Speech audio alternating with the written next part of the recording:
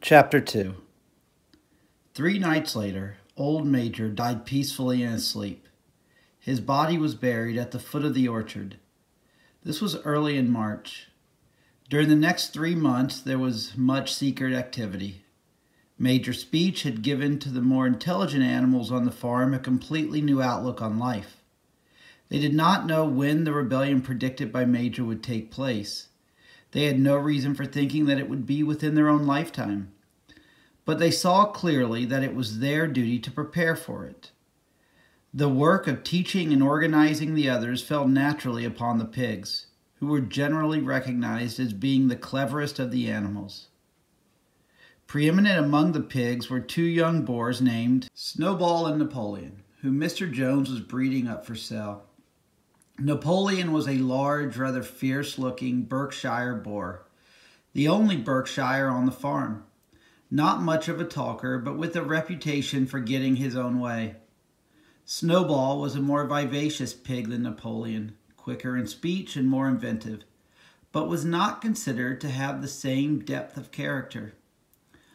All the other male pigs on the farm were porkers. The best known among them was a small, fat pig named Squealer, with very round cheeks, twinkling eyes, nimble movements, and a shrill voice. He was a brilliant talker, and when he was arguing some difficult point, he had a way of skipping from side to side and whisking his tail, which was somehow very persuasive. The others said of Squealer that he could turn black into white. These 3 had elaborated old Major's teachings into a complete system of thought, to which they gave the name of animalism. Several nights a week, after Mr. Jones was asleep, they held secret meetings in the barn and expounded the principles of animalism to the others. At the beginning, they met with much stupidity and apathy. Some of the animals talked of the duty of loyalty to Mr. Jones, whom they referred to as master, or made elementary remarks such as, "Mr. Jones feeds us. If he were gone, we would starve to death." Others asked such questions as, "Why should we care what happened after we are dead?" Or, "If this rebellion is to happen anyway, what difference does it make whether we work for it or not?" And the pigs had great difficulty in making them see that this was contrary to the spirit of animalism. The stupidest questions of all were asked by Molly, the white mare. The very first question she asked Snowball was, "Will there still be sugar after the rebellion?" "No," said Snowball firmly. "We have no means of making sugar on this farm. Besides, you do not need sugar. You will have all the oats and hay you want." "And shall I still be allowed to wear ribbons in my mane?" asked Molly. "Comrade," said Snowball, "those ribbons that you are so devoted to are the badge of slavery. Can you not understand that liberty is worth more than ribbons?" Molly agreed, but she did not sound very convinced. The pigs had an even harder struggle to counteract the lies put about by Moses, the tame raven. Moses, who was Mr. Jones's especial pet, was a spy and a tale-bearer, but he was also a clever talker. He claimed to know of the existence of a mysterious country called Sugar Candy Mountain, to which all animals went when they died. It was situated somewhere up in the sky, a little distance between the clouds. Moses said in Sugar Candy Mountain it was Sunday 7 days a week. Clover was in season all year round, and lump sugar and linseed cake grew on the hedges. The animals hated Moses because he told tales and did no work, but some of them believed in Sugar Candy Mountain, and the pigs had to argue very hard to persuade them that there was no such place. Their most faithful disciples were the 2 cart horses, Boxer and Clover. These 2 had great difficulty in thinking anything out for themselves, but having once accepted the pigs as their teachers, they absorbed everything that they were told and passed it on to the other animals by simple arguments. They were unfailing in their attendance at the secret meetings in the barn and led the singing of Beast of England, with which the meetings always ended. Now, as it turned out, the rebellion was achieved much earlier and more easily than anyone had expected.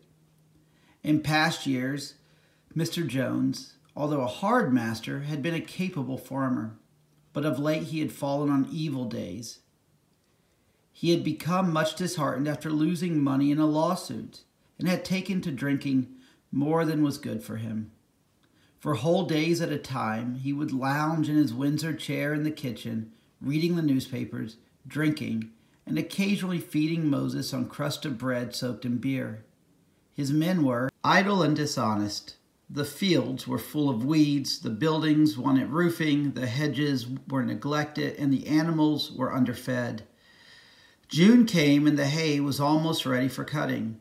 On Midsummer's Eve, which was a Saturday, Mr. Jones went into Willingdon and got so drunk at the Red Lion that he did not come back till midday on Sunday. The men had milked the cows in the early morning and then had gone out rabbiting, without bothering to feed the animals. When Mr. Jones got back, he immediately went to sleep on the drawing-room sofa with the news of the world over his face, so that when evening came, the animals were still unfed. At last they could stand it no longer. One of the cows broke in the door of the store shed with her horn, and all the animals began to help themselves from the bins. It was just then that Mr. Jones woke up. The next moment, he and his 4 men were in the store shed with whips in their hands, lashing out in all directions. This was more than the hungry animals could bear. With one accord, though nothing of the kind had been planned beforehand, they flung themselves upon their tormentors. Jones and his men suddenly found themselves being butted and kicked from all sides. The situation was quite out of their control. They had never seen animals behave like this before, and this sudden uprising of creatures whom they were used to thrashing and maltreating just as they chose frightened them almost out of their wits. After only a moment or two, they gave up trying to defend themselves and took to their heels. A minute later, all 5 of them were in full flight down the cart track that led to the main road, with the animals pursuing them in triumph. Mrs. Jones looked out of her bedroom window, saw what was happening, and hurriedly flung a few possessions into a carpet bag and slipped out of the farm by another way. Moses sprang off his perch and flapped after her, croaking loudly. Meanwhile, the animals had chased Jones and his men out on the road and slammed the 5-barred gate behind them. And so almost before they knew what was happening, the rebellion had been successfully carried through. Jones was expelled and the manor farm was theirs. For the first few minutes, the animals could hardly believe in their good fortune. Their first act was to gallop in a body right around the boundaries of the farm, as though to make quite sure that no human being was hiding anywhere upon it. Then they raced back to the farm buildings to wipe out the last traces of Jones's hated reign. The harness room at the end of the stables was broken open. The bits, the nose rings, the dog chains, the cruel knives with which Mr. Jones had been used to castrate the pigs and lambs were all flung down the well. The reins, the halters, the blinkers, the degrading nose bags were thrown onto the rubbish fire which was burning in the yard. So were the whips. All the animals capered with joy when they saw the whips going in flames. Snowball also threw onto the fire the ribbons with which the horses' manes and tails had usually been decorated on market days. Ribbons, he said, should be considered as clothes, which are the mark of a human being. All animals should go naked. When Boxer heard this, he fetched the small straw hat which he wore in summer to keep the flies out of his ears and flung it onto the fire with the rest. In a very little while, the animals had destroyed everything that reminded them of Mr. Jones. Napoleon then led them back to the store shed and served out a double ration of corn to everybody, with 2 biscuits for each dog. Then they sang Beast of England from end to end 7 times running. After that, they settled down for the night and slept as they had never slept before. But they woke at dawn as usual, and suddenly, remembering the glorious thing that had happened, they all raced out into the pasture together. A little way down the pasture there was a knoll that commanded a view of most of the farm. The animals rushed to the top of it and gazed upon them in the clear morning light. Yes, it was theirs. Everything that they could see was theirs. In the ecstasy of that thought, they gamboled round and round. They hurled themselves into the air in great leaps of excitement. They rolled in the dew. They cropped mouthfuls of the sweet summer grass. They kicked up clods of the black earth and snuffed its rich scent. Then they made a tour of inspection of the whole farm and surveyed with speechless admiration the plowland, the hayfield, the orchard, the pool, the spinney. It was as though they had never seen these things before. And even now they could hardly believe that it was all their own. Then they filed back to the farm buildings and halted in silence outside the door of the farmhouse. That was theirs too, but they were frightened to go inside. After a moment, however, Snowball and Napoleon butted the door open with their shoulders, and the animals entered in single file, walking with the utmost care for fear of disturbing anything. They tiptoed from room to room, afraid to speak above a whisper, and gazing with a kind of awe at the unbelievable luxury, at the beds with their feather mattresses, the looking glasses, the horsehair sofa, the Brussels carpet, the lithograph of Queen Victoria over the drawing room mantelpiece. They were just coming down the stairs when Molly was discovered to be missing. Going back, the others found that she had remained behind in the best bedroom. She had taken a piece of blue ribbon from Mrs. Jones's dressing table and was holding it against her shoulder and admiring herself in the glass in a very foolish manner. The others reproached her sharply, and they went outside.